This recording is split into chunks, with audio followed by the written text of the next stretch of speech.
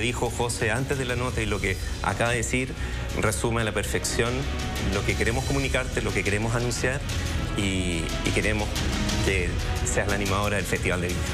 Esa es la noticia. Señoras y señores, y aquí estamos con la animadora del Festival de Viña. ¡Ay, lindo! Muy bien, Karen. Un aplauso. Mira el regalo que te tenemos. Dale, mira. ¡Ay, qué lindo, Sepu! Gracias a ti.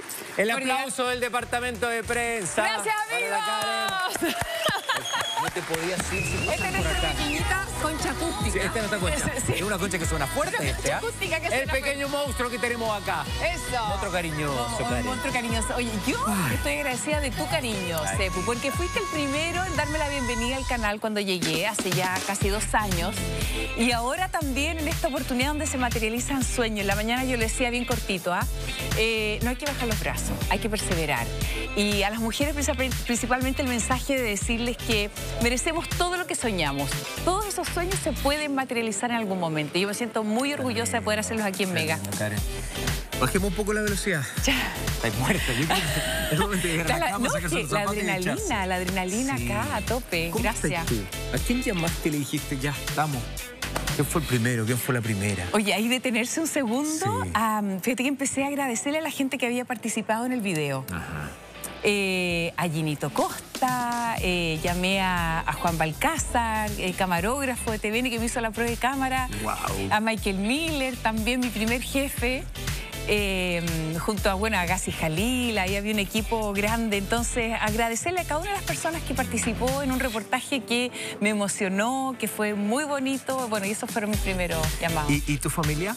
¿Cómo lo toman? ¿Cómo lo viven ellos? Oye, con mucha emoción, me apoyan, entonces están todos fuera de Chile. Sí, pues, atención, o sea, llegué a la puerta de tu casa y golpeé a la puerta y entran y no hay nadie. Sí, pues. Entonces, bueno, pero sabes que nosotros somos profesionales y de rigor. O sea, de hecho, yo creo que en Viña también, mira, cuando van los camarógrafos, cuando van los periodistas, nadie va con su familia.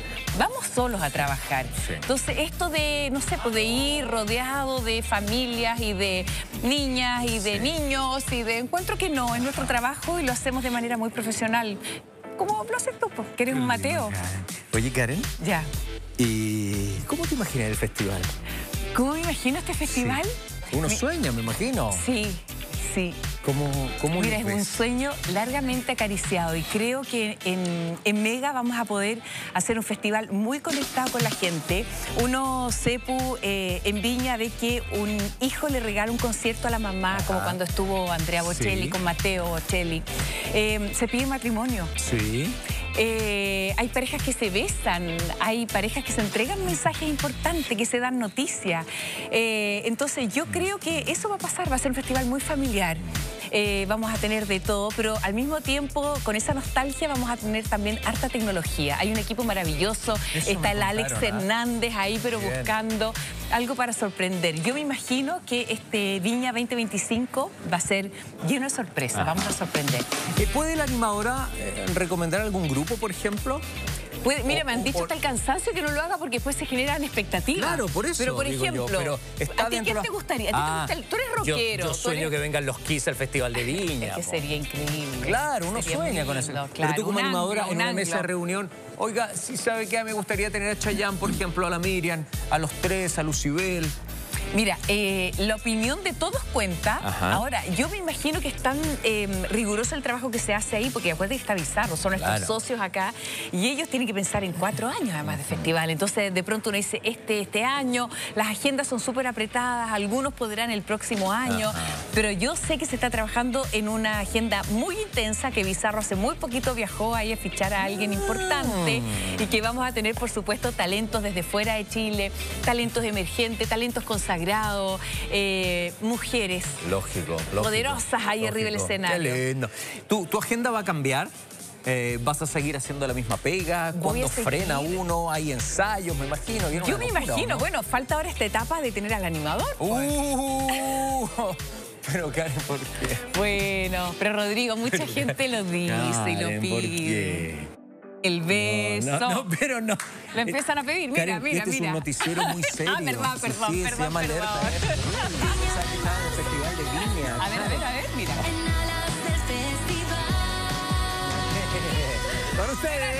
Quinta Vergara, con ustedes Quinta. Ahí sí te gustaría. Ahí sí que te gustaría. Oye, Karen, bueno, éxito en todo. Gracias, el Rodrigo, corazón querido. de toda la gente que te quiere acá.